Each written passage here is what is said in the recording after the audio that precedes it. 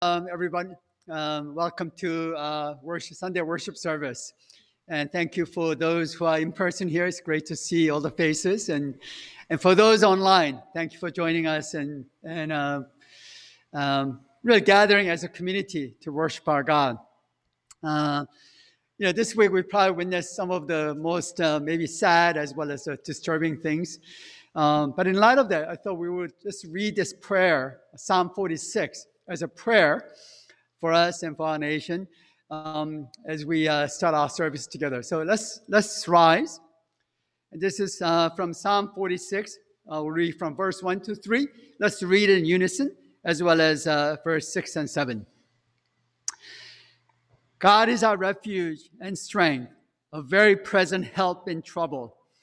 Therefore, we will not fear, though the earth gives way, though the mountains be moved into the heart of the sea, though its waters roam and foam, though the mountains tremble at its swelling, Selah. The nations rage, the kingdoms totter. He utters his voice, the earth melts. The Lord of hosts is with us. The God of Jacob is our fortress. So we can trust that our kingdom is ruled by the God who loves us, and God is in complete control, and God who is righteous. And that's where our citizenship lies. So let's begin our worship. And as we bow, as we come to our God in prayer, Father, we thank you. Thank you for gathering us. Thank you that we can gather under you, knowing that you are a sovereign God and you are a loving Father. So we come to you knowing that you love us and you want us to come before you and you love our worship. We pray in the name of your Son, Jesus Christ, and our King. Amen.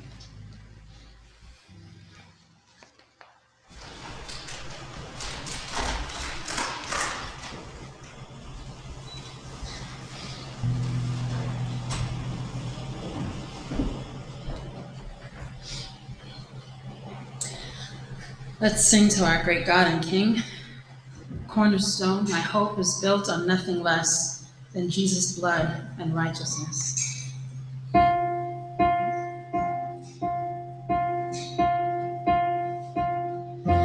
hope is built on nothing less than Jesus' blood and righteousness. My trust, sweetest flame, a holy trust in Jesus' name.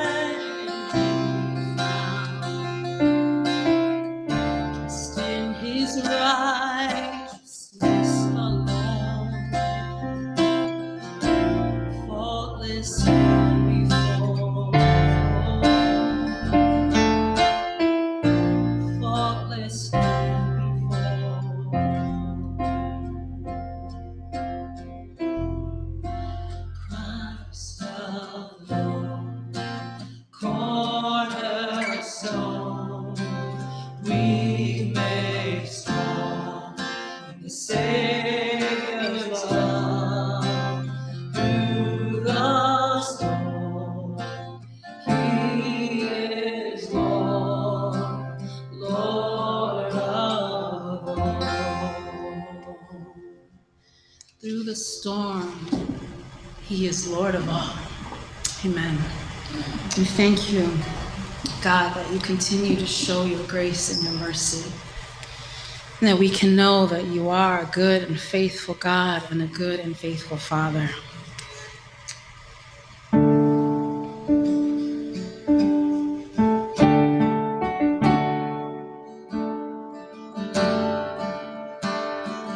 I've heard 1,000 stories of what they think you're like, but I've heard the tender whisper of love in the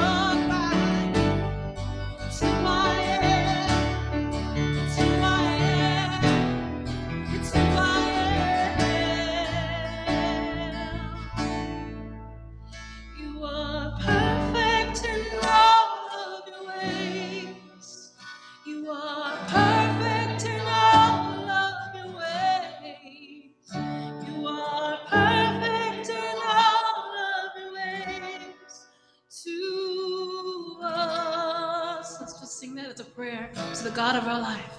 You are perfect in all of your ways. You are perfect in all of your ways. You are perfect in all of your ways to us. Oh God, we thank you. We praise you. We glorify you. And we know that you are a good, good God. And a good, good Father. Lord, we thank you that you are in our midst always. That you hold us in the palm of your hand. And we are the apple of your eye. You call us friends. You call us children, washed in the blood of your Son. And one day we will stand faultless before you. And you do not see our sin, and you will not see our sin. Oh God, have mercy and continue to have mercy and grace on us in this praise and worship service, God, as we hear your word. And we pray, God, for the ministry of the word brought before us, Lord, that we would be mindful, continuing to look to Jesus. Amen.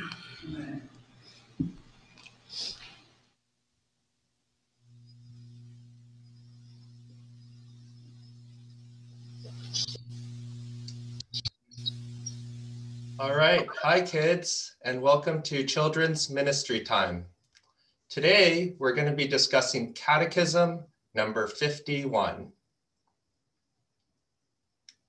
So the question for Catechism number 51 is, of what advantage to us is Christ's ascension? Let's read that out loud together. Of what advantage to us is Christ's ascension?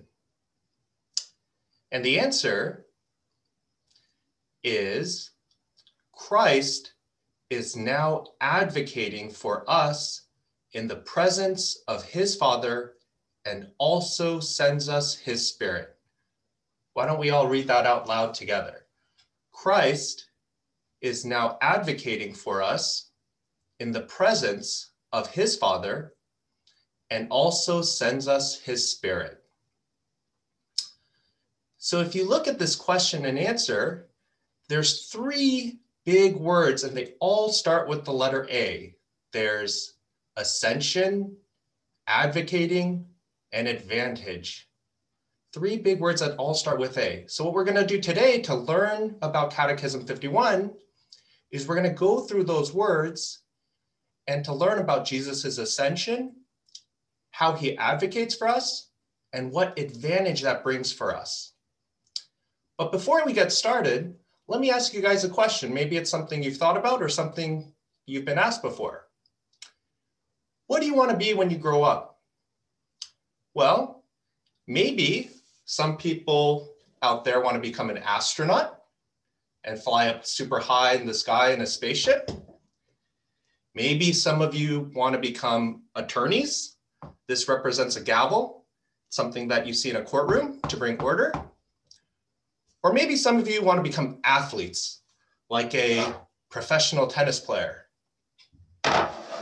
Well, these professions all start with the letter A, astronaut, attorney, and athlete.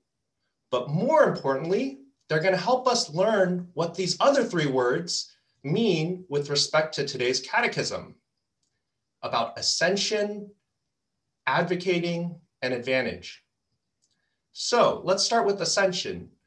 Christ ascended into heaven after being resurrected. After Christ died and was resurrected, he ascended into heaven to be seated at the right hand of God the Father Almighty.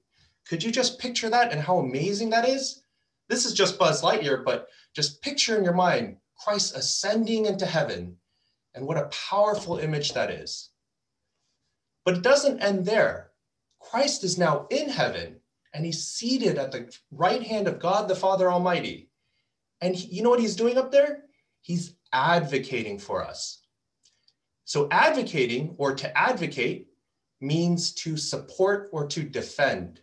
Just like an attorney defends somebody in a courtroom to a judge. So not only did Christ die for our sins, but today he's still advocating for us. When we sin, when we do things that are bad, we're already forgiven for our sins, but Christ is still in heaven next to God, praying for us and advocating for us to God. So we have an amazing Savior who ascended into heaven, is advocating on our behalfs to God. What a real advantage. An advantage is something that makes you better off. And so not only is Christ ascended into heaven and advocating for us, but we also have the Holy Spirit within us here on earth. So we have Christ in heaven and the Holy Spirit living within us. What an advantage. So, there are some athletes who are really good at, let's say, physically hitting a tennis ball. There are some special athletes who have a real advantage. And some people describe it as they have something deep inside of them that gives them that extra edge and that allows them to play under pressure their very best. What an advantage. So let's review what we learned about this catechism. First, we learned that Christ ascended into heaven to be seated at the right hand of God, the Father Almighty. And there today, to this day, he is advocating on our behalves. He's praying for us and pleading for us with God. And lastly, what an advantage we still have, even though Christ is in heaven and not with us here right now on earth, we have the Holy Spirit living with us. What an advantage. So with that, why don't we learn and discuss today's scripture reading? So today's scripture reading comes from Romans chapter 8, verse 34. Who is to condemn? Christ Jesus is the one who died. More than that, who was raised, who is at the right hand of God, who indeed is interceding for us. All right, so why don't I pray for us and then we'll close. Dear Father God, we thank you for teaching us about Catechism 51. We thank you, Lord, for the almighty value, the precious importance of Christ's ascension into heaven and what that means. And that Jesus is still advocating for us right now as we speak. Whether we sin or do anything wrong, we have an ultimate advocate through Jesus in heaven. And we're so grateful, Lord, for the advantage of Jesus and the Holy Spirit living within us. And we're so grateful, Lord, for this catechism. And we pray that you teach us and remind us of the importance of Jesus's ascension and what that means for us in our lives. We thank you and we pray this in Jesus' name. Amen.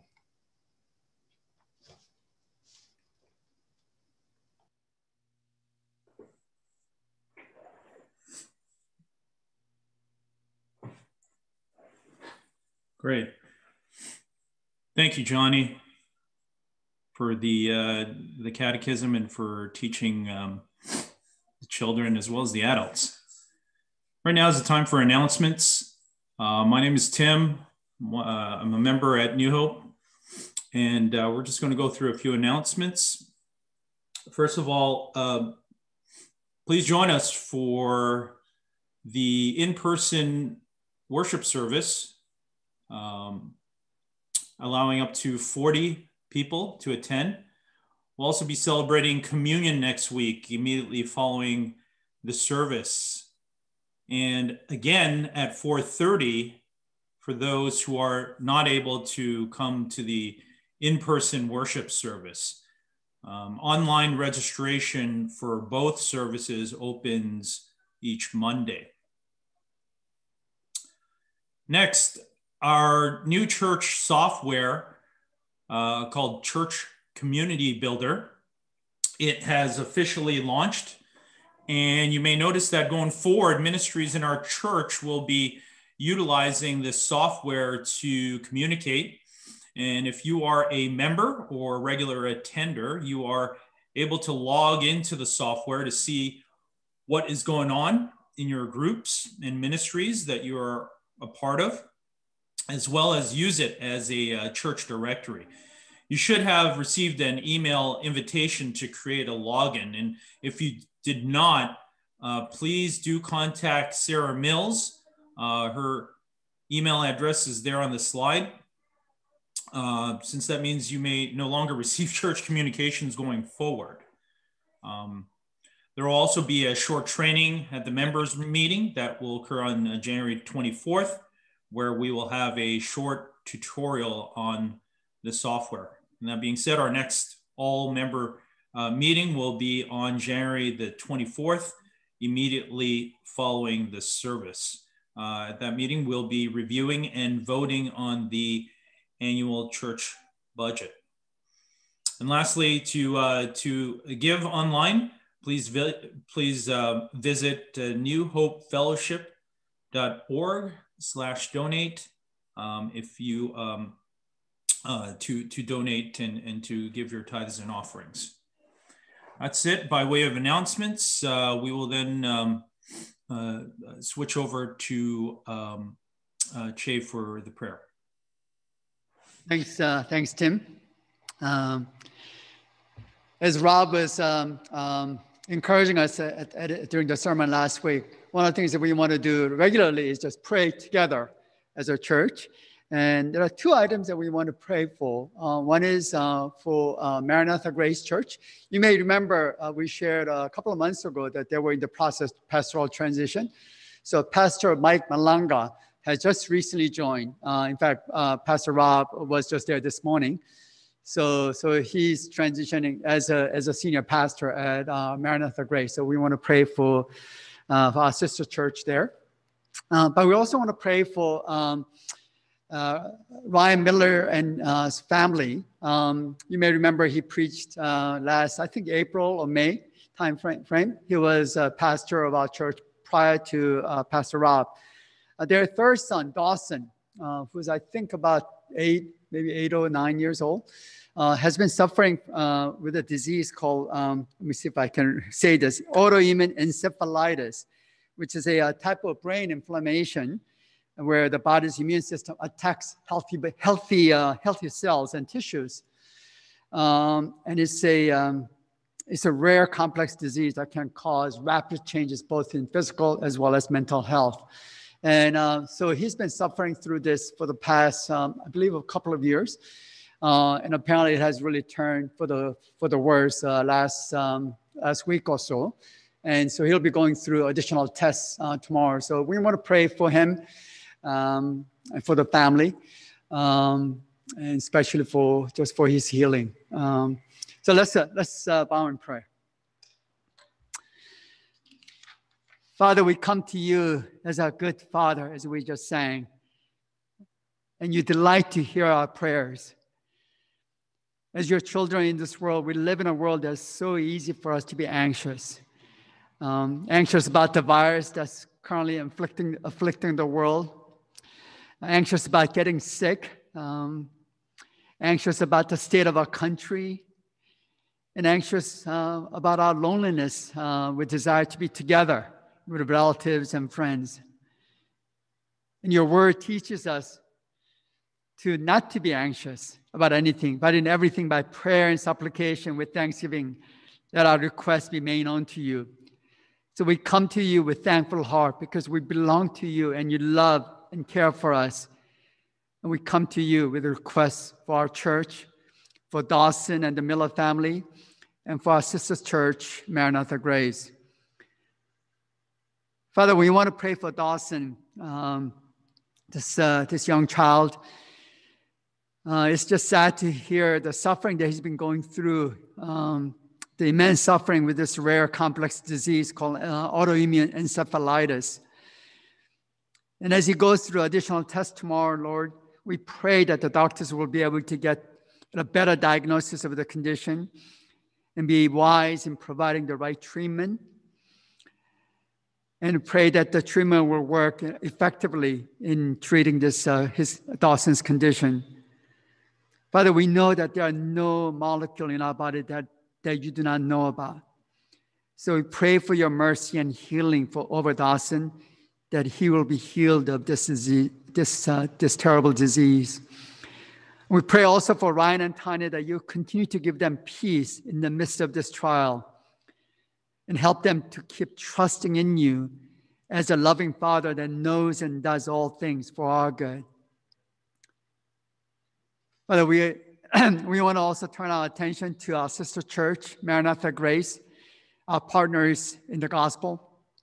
In particular, we want to pray for the current pastoral transition. We thank you for sustaining this church with their gospel witness during this past year.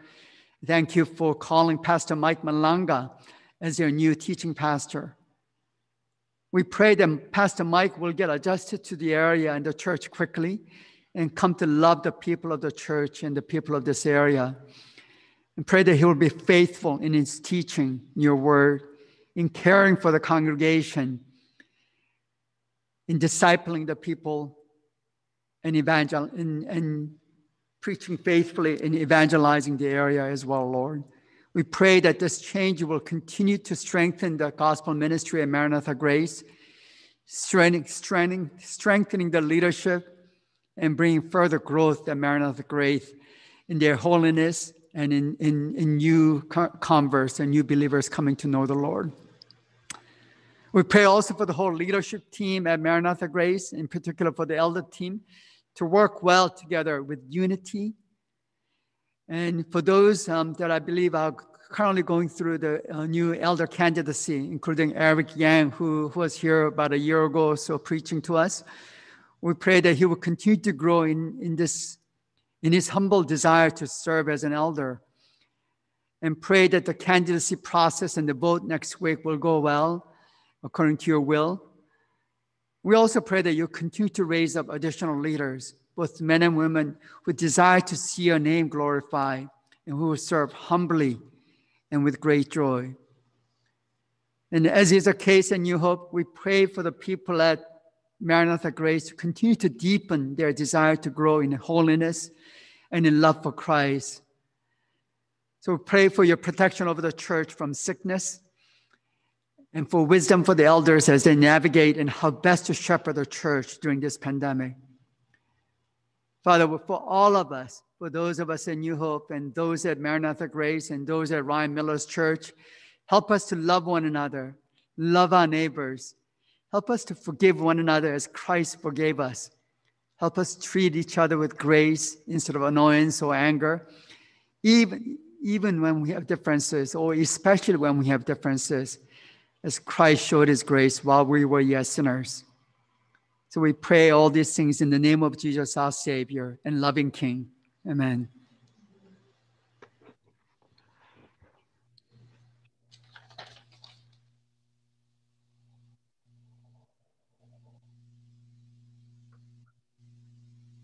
Thank you, Jay. Today's scripture comes from Ruth chapter 1, verses 1 through 5. In the days when the judges ruled, there was a famine in the land, and a man of Bethlehem in Judah went to sojourn in the country of Moab, he and his wife and his 2 sons. The name of the man was Elimelech, and the name of his wife was Naomi. And the names of his 2 sons were Mahlon and Chilion. They were Ephrathites from Bethlehem in Judah. They went into the country of Moab and remained there. But Elimelech, the husband of Naomi, died, and she was left with her 2 sons. These took Moabite wives. The name of the one was Orpah, and the name of the other Ruth.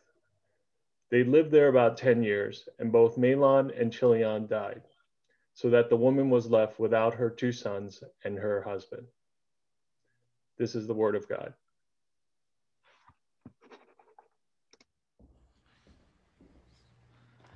Hi, New Hope. Thank you, Che, for leading us in prayer, brother. Let's continue to pray for little Dawson Miller and for the whole Miller family as they walk through this extended season of pain and suffering and uncertainty. Before we jump into God's word today, I want to take just a moment to pray. Again, pray for today, but also pray for our nation. As Jay said, we're coming in here on a Sunday after a week that's been filled with disturbing events, to say the least, unsettling and sad, troubling. What unfolded at the doors of the Capitol building this past week and in the hallways of the Capitol building on Wednesday was wicked. Let's not make any mistake about it. And what makes that wickedness even more disgusting is that there were many who were carrying out this attack on a government building and on government servants in the name of Jesus, waving signs that say Jesus saves and even erecting a giant cross in front of the Capitol building. Some of them even chanting, "Give it up if you believe in Jesus. Give it up if you believe in Donald Trump."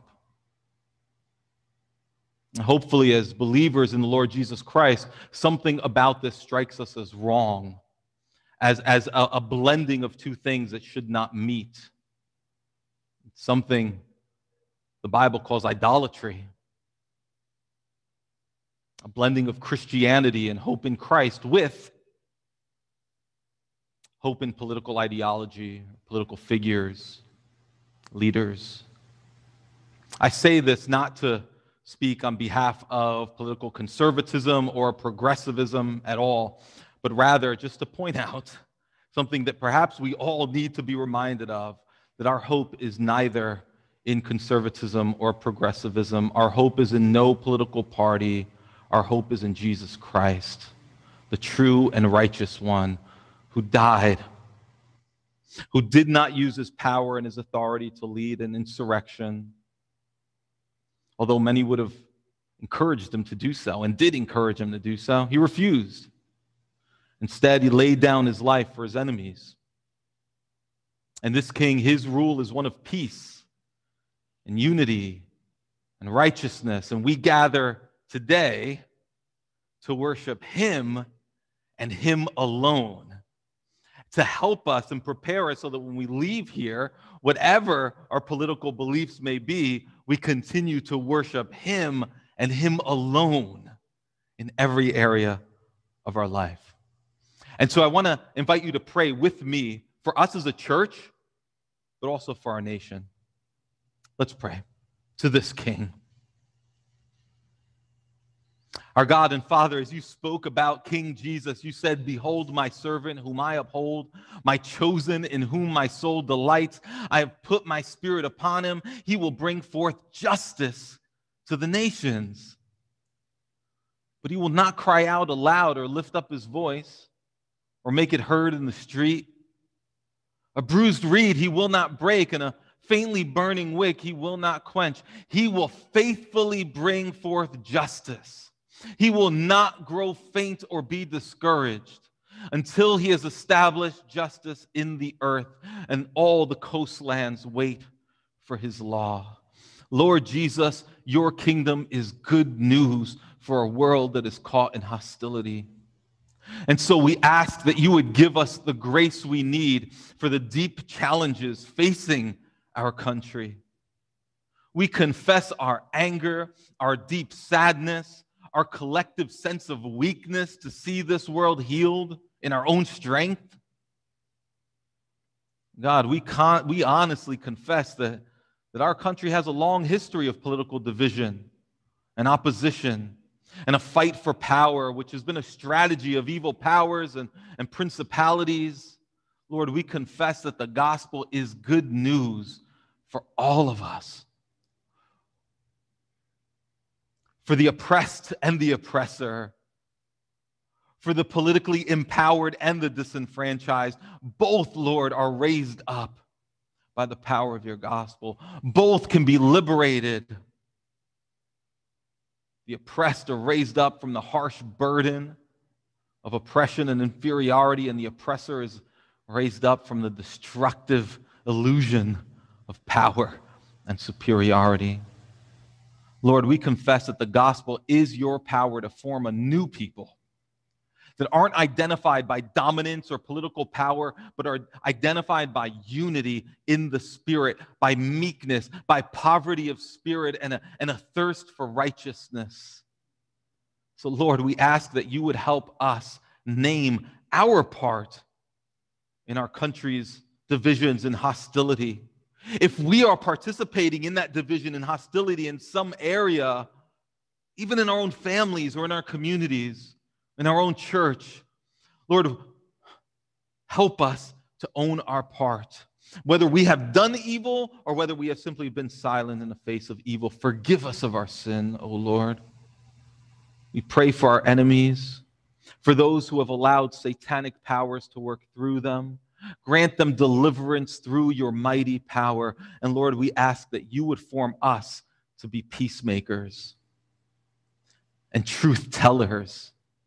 May we be people who speak the truth in love as we work for a reconciled world.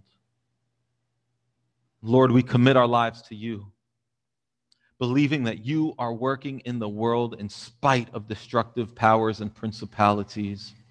Bring healing to those who are hurt. Bring peace to those who are anxious. And Lord, love to those who are fearful.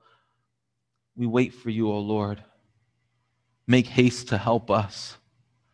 Make haste to make all things new. We ask you, our King. Amen. Thank you, Peter, for reading those opening words of the book of Ruth to us with all those difficult names of people and places. This short story of Ruth is captivating from beginning to end. It starts with famine and tragedy and death, and it ends with blessing and celebration and birth.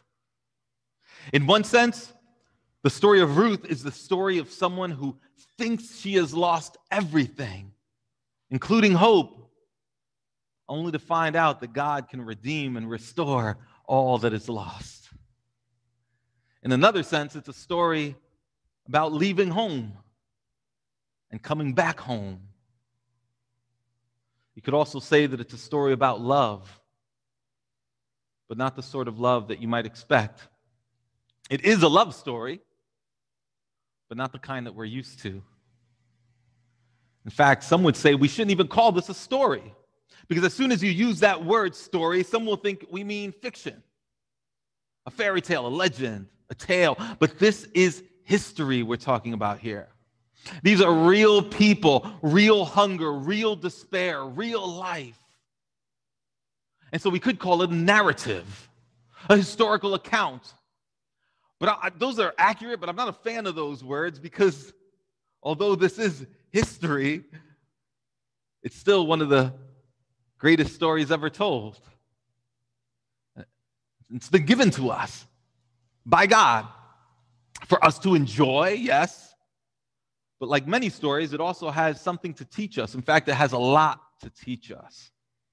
The main characters in this story are a Jewish woman from Bethlehem named Naomi, her Moabite daughter-in-law, Ruth, and a relative of theirs, a man named Boaz. And unseen, but everywhere in this story is Yahweh, the Lord, the God of Israel. He's mentioned a few times, but in a sense, it's very much his story. And because it's his story, composed by his sovereign hand, recorded and preserved for us, we can trust that this story has more to teach us than typical stories do. Ruth is here to show us the character and the heart of God, to teach us who he is, how he rescues and redeems, how he works, how he loves. In fact, it's part of a much bigger story, Ruth is. And that bigger story is hinted at in the final lines of the story of Ruth. But let's not get ahead of ourselves. Let's not jump there. Today, we are starting a new sermon series in the book of Ruth. It's just 5 sermons altogether. But today, we're going to do something different from what we normally do, and different from even what I originally planned. All I want to do today is set up this series. And then in subsequent weeks, we will go through chapter 1, chapter 2, chapter 3, and chapter 4 in consecutive Sundays. But today, God willing, all we're going to do is set this series up. And the reason I want to take time to do this, well, this book may be familiar to you, but hopefully this will still be helpful. Okay? What we're going to do is we're going to look at a few reasons why the book of Ruth is so remarkable and why it's so worth reading now in 2021. And I want to invite you over the course of this next week to read Ruth. Maybe read it more than once. It's very short. And to read it with some of these things in mind that we're going to talk about in a moment. To look for some of these themes in the story. Okay, so why Ruth? What's so remarkable about Ruth, the story, the book, in God's word? Well, the first thing is this. Ruth teaches us to trust God's word. Ruth teaches us to trust God's word. In this story, we encounter a desperate Jewish family from Bethlehem in Judah. Bethlehem, by the way, the name of that city means literally the house of bread or the house of food. But this family is driven to desperation by hunger because there is a famine in Bethlehem and in Judah. All of Israel has been engulfed in a famine, and this drives the members of this family to make some serious choices. And they make, in fact, a series of choices that run contrary to God's revealed will. That is, they disobey God's words, and frankly, it's understandable. They're making reasonable choices. Begins with leaving Judah for the land of Moab to find food, to survive. But tragically, all they find in Moab is more hunger and more loss. When it's only when Naomi realigns herself with God's revealed will that she begins slowly but dramatically to experience the blessing of God. The blessing of God that was actually waiting for her all along. And what she and Ruth together find is that God was ready and willing to receive and restore them long before they ever turned back to him. Teaches us to trust and obey God's word. But this is more than just a story with a moral. Remember, these are not characters in a movie. Their lives are an ancient testimony to the truth that God's word is trustworthy and authoritative, and that what God calls us to is always wise and always good. So, as we live through this unusual, uncertain, discouraging, troubled time, Ruth can teach us to trust and follow God's words, even when obeying seems crazy, even when obeying and trusting hurts, even when it seems too hard. Secondly, Ruth teaches us to care for the poor, the vulnerable, and the outsider. Ruth teaches us to care for the poor, the vulnerable, and the outsider. Ruth is a Gentile woman from Moab, not a Jew. She travels, though, with Naomi, a Jewish woman, from Moab to the city of Bethlehem in Judah. Remember, they left Judah to go to Moab. What they found there was not food. They found tragedy and loss. And finally, of this whole family, the only 2 left are Naomi and Ruth, and they return to Bethlehem and Judah. For Naomi, Bethlehem is home. For Ruth, it's a foreign land. And she's not only going to live there as a foreigner, but she will have to live there as an impoverished, childless widow. And in Ruth's day, women were treated as possessions. And if they could not produce male offspring, they were often discarded. They were replaced with other women who could. So how much more vulnerable was a barren woman in a foreign country with no money. In an ancient world where wealth and nationality were the primary contributors to security and quality of life. But what we find when these two women come back to Judah is that God's law had made provisions for the needs of foreigners and widows in Israel. And while those particular laws aren't directly applicable to us today, they still reveal God's heart to us. And along with those laws in the book of Ruth, we get the example that we're going to see in a few weeks of a man named Boaz. The generosity and the care of a man named Boaz towards a childless, foreign, impoverished widow. And between God's law and the example of Boaz, they can help us see more clearly how we, as God's people, are called not just to care for, but to welcome and love the poor and the vulnerable in our communities. Ruth teaches us to love the poor, the vulnerable, the outsider. That's another reason we want to study this book. Thirdly, Ruth teaches us about the interplay between God's sovereignty and our actions. God's sovereignty and our actions and how they interplay. Like I said, Yahweh, the Lord, the God of Israel, is active throughout this whole story.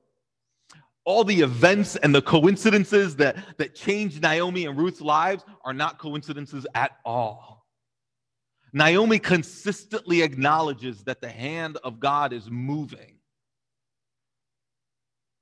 At times, she might misunderstand what God is doing or why he's doing it, but she knows that he's doing something. She knows that he's in control. He is sovereign. He is ruling over all things. But at the same time that we see his sovereign work, his sovereign hand at work, we also see that the actions of Naomi and Ruth and Boaz, they all have repercussions, both good and bad, consequences. God is no puppet master in this story or in any other story in this book. These people are responding to their circumstances. Sometimes they're doing that wisely, sometimes not so wisely, but they exercise their will, for better or for worse, and at the same time, all the while, God is accomplishing his purposes with and through their actions. Whether it's to bless or it's to discipline, whether it's to give or to take away. And so we're left with this beautiful picture of how God sovereignly rules, even while we are responsible for the choices and steps we take. We'll see again that God is hardly mentioned as acting in Ruth. But he's moving throughout to restore Naomi and to restore her family. In fact, there are times we'll see when it seems that God is disciplining them and moving to restore at the same time. We'll see that early on, even as early as next week.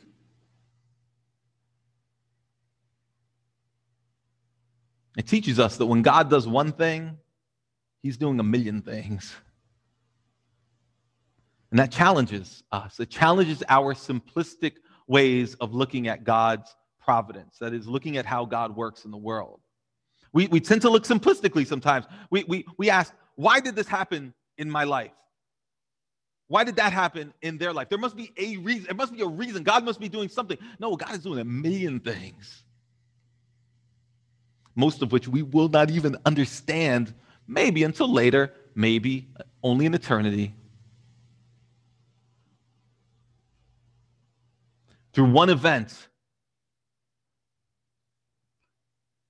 the departure of this family from Judah to Moab, and through Naomi's decision to return, and through Ruth's decision, as we'll see next week, to go with Naomi and stick with her, all these individual decisions, in each one, God is accomplishing many things.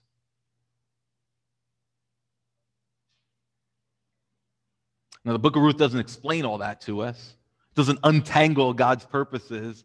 It doesn't give us all the answers, but it shows us the wisdom and the beauty of God's providence in ways that should drive us to worship him as Lord and trust him with our future. Ruth teaches us to realize that when we're suffering or if we're celebrating, we're in the middle of a much bigger story.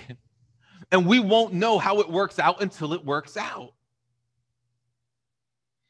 Ruth teaches us patience in the middle of that story. It teaches us to trust God with our future. That leads to number 4. Number 4, Ruth teaches us about suffering. Teaches us about suffering. Although God is everywhere in this account, at points we can struggle to see him. So I want to even invite you this week as you read through Ruth, look for God. Where is he? He's not always in plain sight, but he's still there. At times we can struggle to see him in Ruth, but you know why? Well, that's just like in our own lives.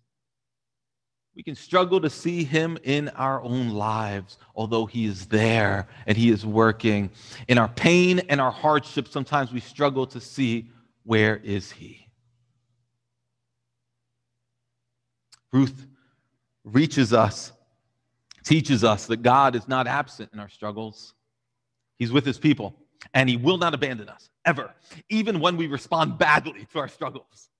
Even when we respond with anger or with hopelessness, he never bails. Ruth gives us a theology of suffering, but not the way we might expect it. If we want to see what Ruth teaches about suffering, we got to glean it from the story. As we watch these women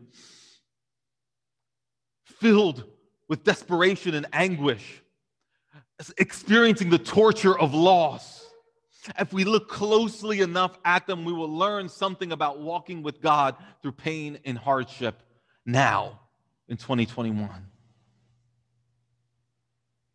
Fifthly and lastly, Ruth teaches us about the steadfast loving kindness of God. Ruth teaches us about the steadfast loving kindness of God. There is one important Hebrew word that shows up 3 times over the course of this story. It's the word hesed. Hesed. The English transliteration is usually spelled H-E-S-E-D. And usually it's translated in the Bible as kindness. In the book of Ruth, that's the way it's translated. Kindness. Although it only shows up 3 times in this book, the concept of hesed, it permeates the entire story. And so as we go through this sermon series, I'm hoping that the idea of hesed will just echo in our heads again and again and again. It permeates the whole narrative. It can be a hard word for us to understand because it doesn't translate easily into English. It shows up a lot throughout the Bible, but it's translated differently throughout the Bible. You know why? Because it's so hard for us to find an English word that really captures it. So sometimes it's translated as kindness, like it is here in Ruth. Sometimes it's translated as loving kindness or steadfast love. Sometimes people just call it faithfulness or devotion. All those words, they get at some part of the meaning, but none of those words really does it justice because hesed is too deep. It's too rich. It has a range of meaning that doesn't fit well in any one English word. But when we look at the concepts that this word describes throughout the Bible, what we will see is a beautiful picture of a love unlike any other. A love that is committed, that is steadfast, that is endures. It never stops. It never ends. It is costly love. It is sacrificial love. It is self-denying love. And it's the kind of love that characterizes Yahweh, the Lord, the God of Israel. The word hesed is found all over the Psalms, for instance. For example, in Psalm 136, we'll just look at it briefly. Psalm 136.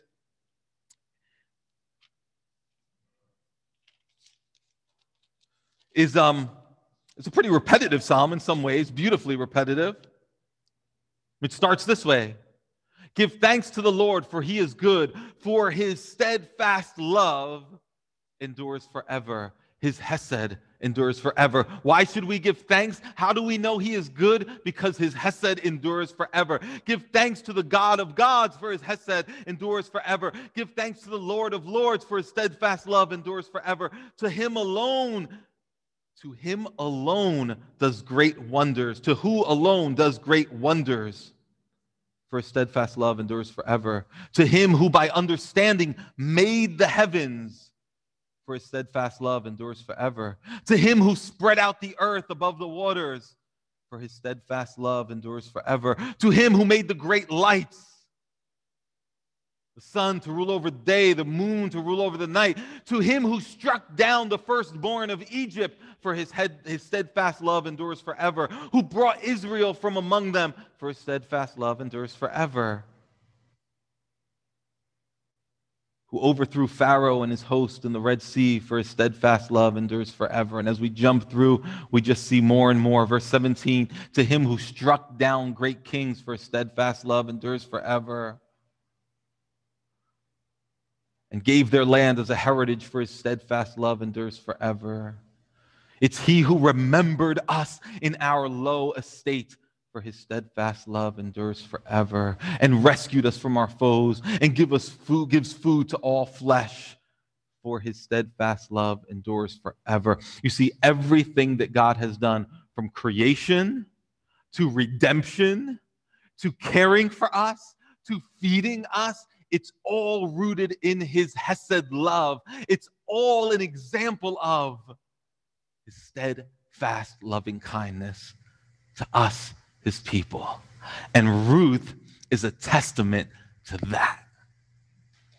To the fact that the Lord's love never stops. It never gives up. And it's bound up in his covenant with his people. You see, this hesed love is not an emotion. This hesed love is willful, active, unstopping.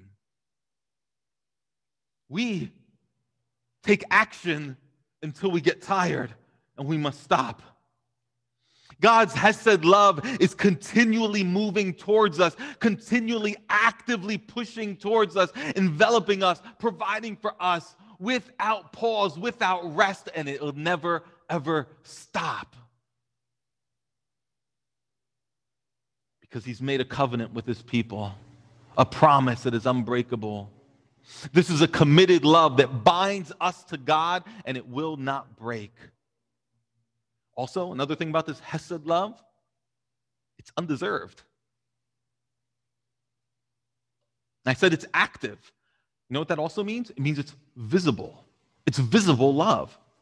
That's what the psalmist points in Psalm 136. Whether it's through creation or redeeming his people from Egypt or redeeming us from our sins or providing for us every day, feeding us, in all these ways, God is visibly doing hesed to us, as the Bible puts it.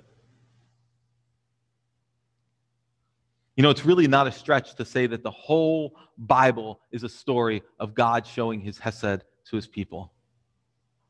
Or as the Bible often puts it, like I said, doing hesed to his people. And that's the story of Ruth, too. It's why we can call this a love story, a real love story. Not because it's about a man and a woman finding each other and finding happiness together, although that's beautiful, but because it's a story of God's unstopping love for people who at times feel and truly are hopeless.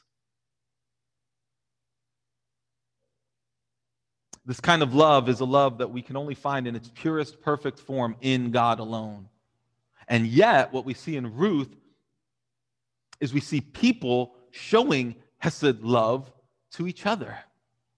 Like when Ruth, we'll see next week, binds herself to Naomi and says, where you go, I go. Your God will be my God. I will never leave you or forsake you. What is that? But it's Ruth, imperfectly, but beautifully displaying hesed love, the love of God towards this woman. It's an overflow of the hesed covenant love that she's received from God is pouring out towards this woman, her mother-in-law. And that's vital for us to see, because this shows us that sometimes the way that God shows his hesed love is through other people. And the way he desires, New Hope, to show his love to other people is through us. It's through you. We receive it vertically for the purpose of enjoying it and relishing it, and for the purpose of giving it, doing it horizontally.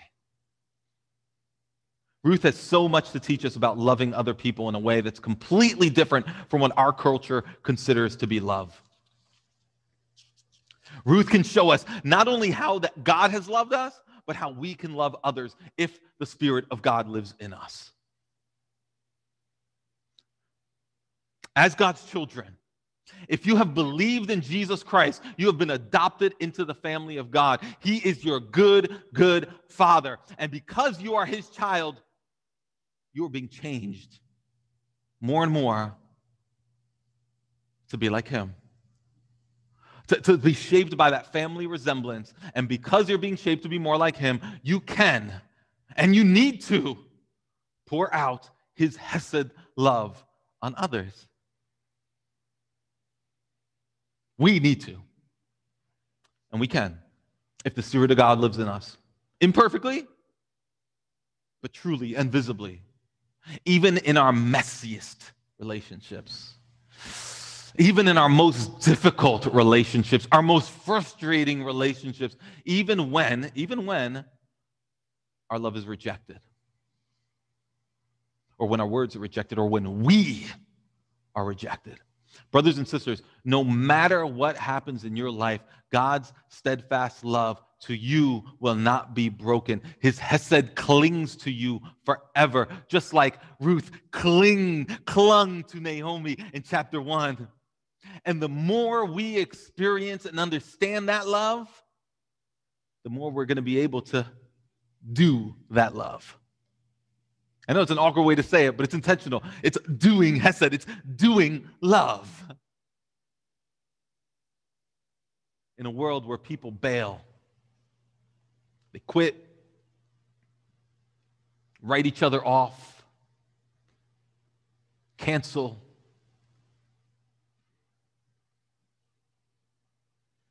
This is love without an exit strategy. This is love with no trapdoors. It's a love that stays, that pursues, and doesn't give up. The clearest picture of that hesed love, of that merciful loving kindness in Ruth, comes at the climax of this story in chapter 4, when a man named Boaz, who we're told is a man of noble character. What a great description, huh? How many of you men would love to be recorded in history as a man of noble character, a woman of noble character? Well, Boaz, he redeems Ruth. We'll see what that means. But suffice it to say for now that this barren, impoverished outsider is approached by Boaz, who rescues and marries her at great cost to himself. It's a radical decision that Boaz makes, and it's motivated by kindness and grace, and it results in blessing for him, for Ruth, for Naomi. It results in blessing for all of us. It resulted in blessing for all. When she bore a child from that marriage with Boaz, it resulted in blessing for all of us and hope for the world. When we read Ruth at a surface level, I think some people have read it over the years, we can read it as if, oh, here's the happy story, here's the hope. Ruth found a man, they got married, they had a baby. That's the point of life. That's beautiful, yay. That's not the point of life. And yes, that's beautiful, but that's certainly not the point of this story. And that's not where the hope comes from.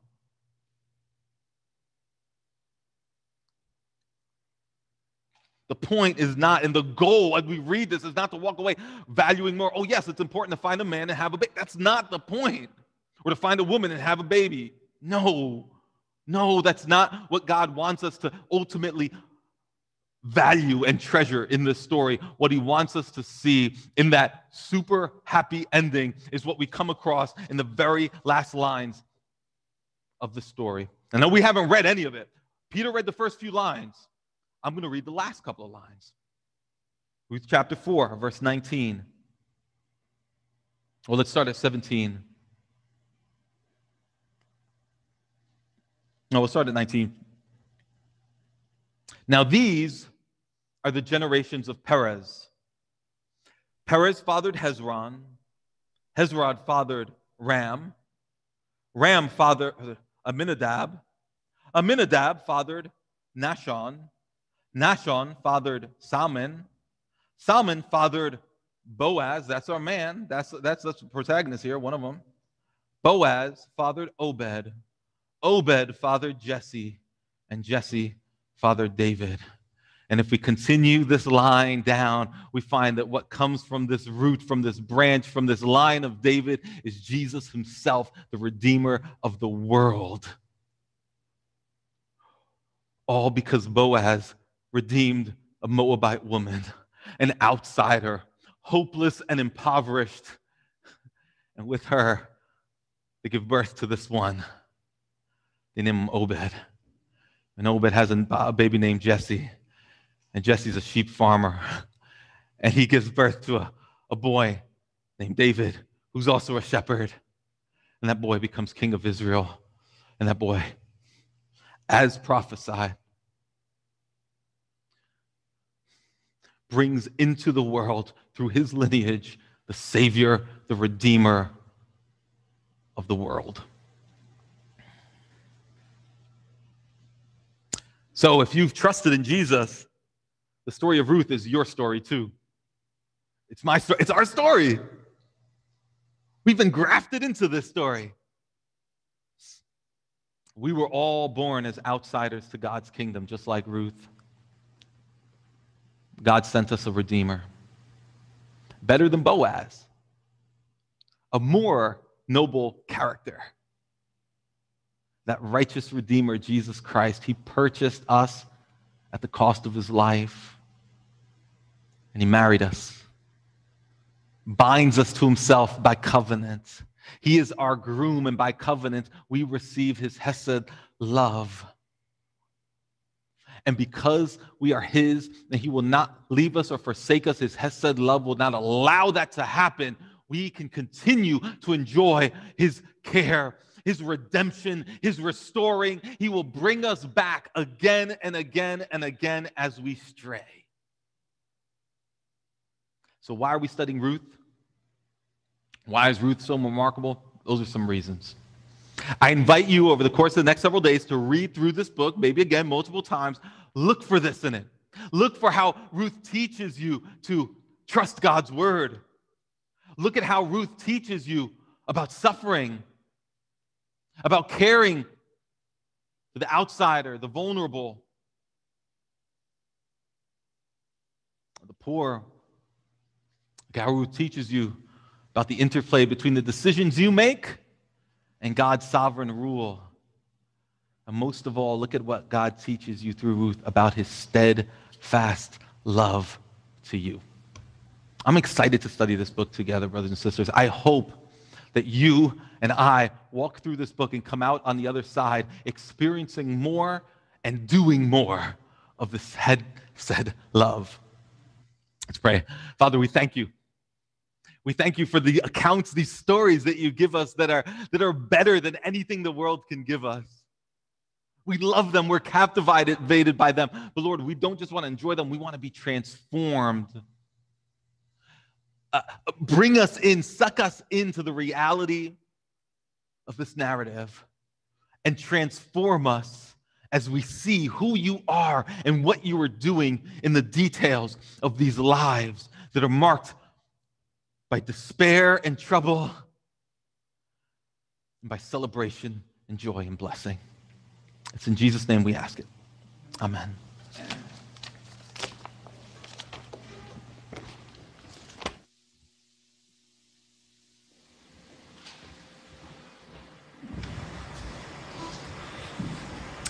Let's rise and respond.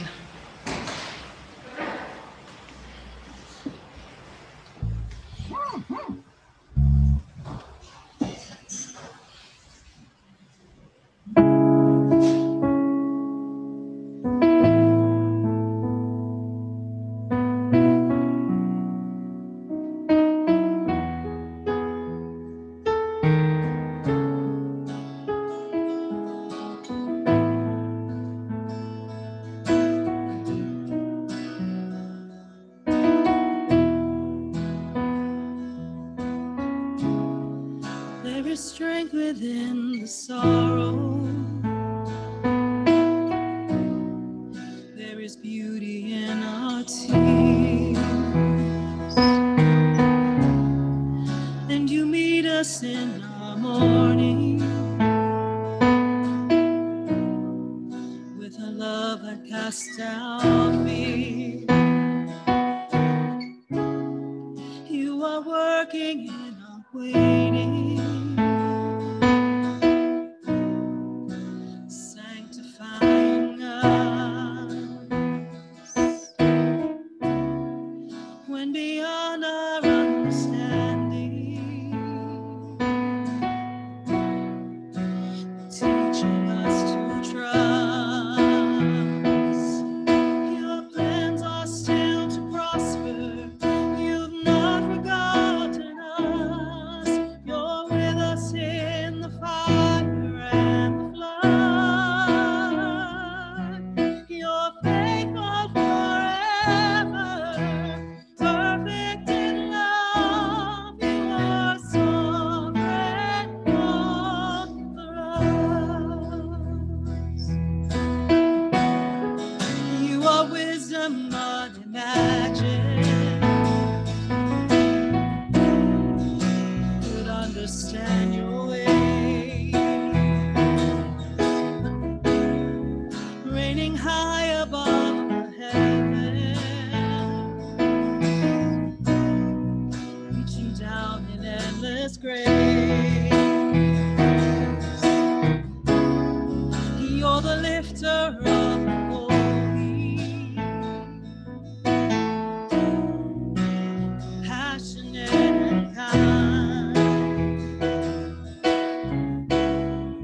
You surround and you uphold me, and your promises are my delight. Your plans are still to prosper. You've not forgotten us. You're with us in the fire and the blood. You're faithful forever, perfect in love. You are sovereign over us.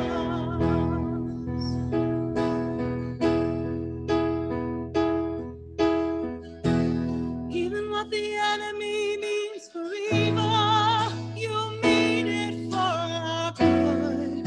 You mean it for our good, for your glory.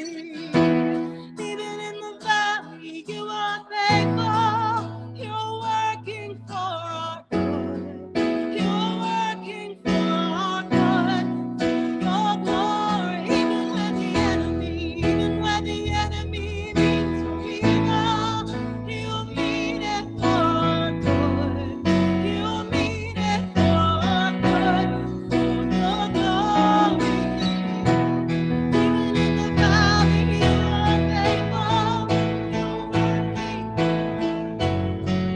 You're working for our good, your glory. Your plans are still to prosper. You've not forgotten us. You're with us in the fire, the blood. You're faithful forever, perfect in love. You are sovereign over us. You're faithful forever, perfect in love. You are sovereign over us.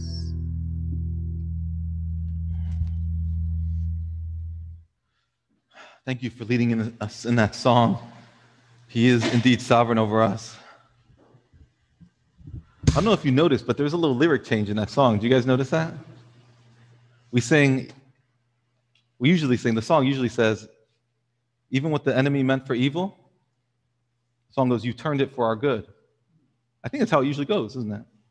You know what we sang? We didn't sing that. We sang, even what the enemy meant for evil, you mean it for our good. There's a difference. You think about that. What's the difference? God just doesn't take what the enemy does and turn it around and flip it for our good. From the beginning, he has meant it. The very actions meant to harm us, God has meant them from before time for our good. This is a fitting word for us to end with. Oh, the depth of the riches and wisdom and knowledge of God. How unsearchable are his judgments and how inscrutable his ways. For from him and through him and to him are all things. To him be glory forever. Amen. We love you, Lord Jesus.